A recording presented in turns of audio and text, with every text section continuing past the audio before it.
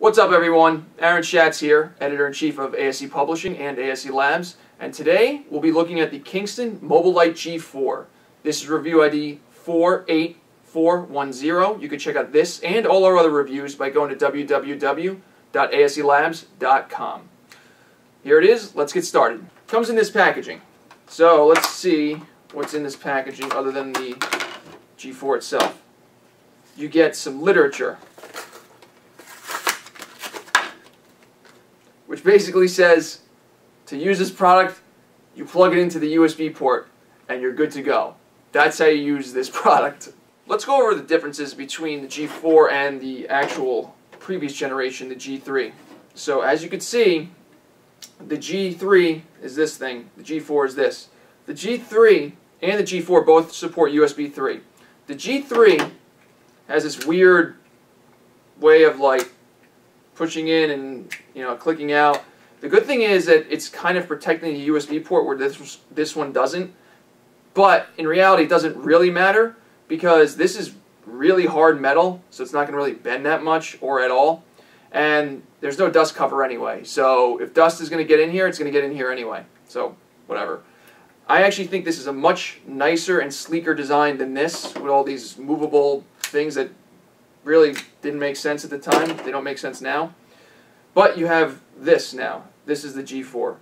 Long story short though, it's a card reader. It supports micro SDXC and regular SDXC cards. Like this Class 10 128 gig Kingston card.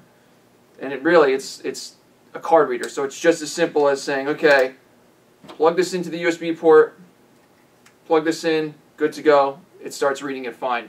Remember, it supports SDXC cards, so that includes backwards compatibility all the way back to regular SD cards as well. So this card reader is ultra high speed 2, which means that whatever card you put in here, the card is going to limit the actual throughput, not the reader itself. USB 3 theoretically is going to go at 5 gigabits a second. There's no way that a card is going to even get near that right now. So just know whatever bottleneck you get, it's from the card itself, not the reader. The reader performs extremely well with the cards I've thrown at it. You're not going to get any kind of slowdowns due to this reader. It's the card. That being said, there are some flaws in the design of this, and it actually happens with all these kind of things, with these giant, bulky designs.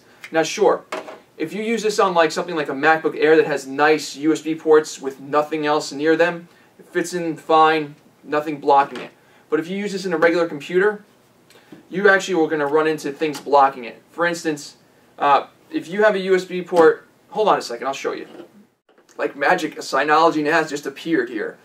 But for demonstration purposes, so let's just say this is the back of your computer, or the front of your computer even, and you have this USB port here. Now pretend there's cables sticking out all over the place, in the front or the back or whatever. You have multiple devices. This thing fits in here fine right now, but look at how much space around it takes. That's a huge problem, because on my home computer, I had to actually remove a lot of cables just to get this to actually plug in.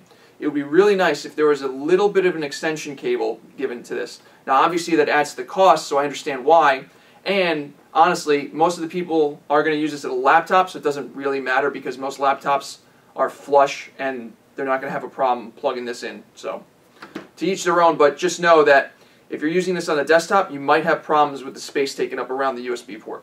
But that being said, remember, you can get other card readers in other sizes that actually have built-in cables for it, or little extension cables, so it doesn't really matter.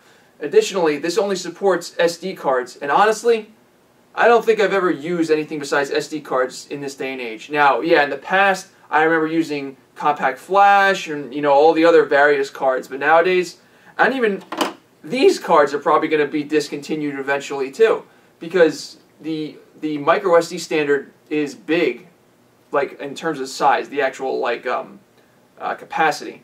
You can get 128 gig cards. You probably get more at this day and age now. So this size of a card is probably not even needed anymore, and everything's going to move to micro SD. So this type of reader is probably going to be on its last legs in a few years anyway. But still, this is future-proof because it supports micro SD as well directly. No adapter needed. Just stick in the micro SD card and it reads it fine, just like the standard SD cards. This retails for like around $10 right now.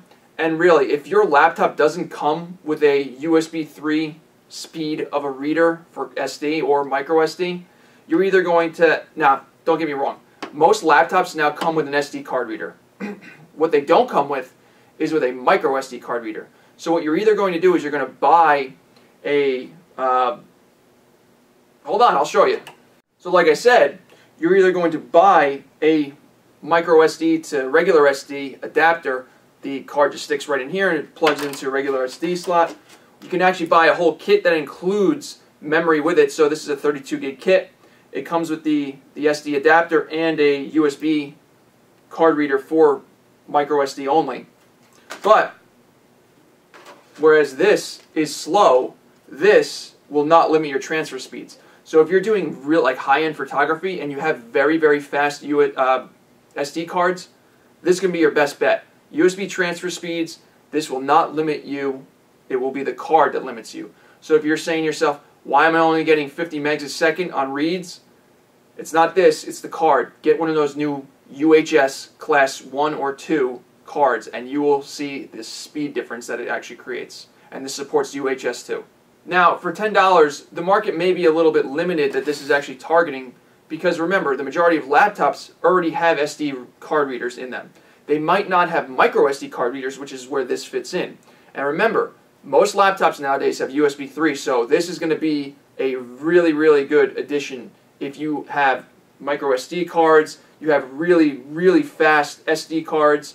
This won't be a bottleneck. So if you're like a high-end photographer and you already don't have a laptop that has something like this is great to actually get and take along with you.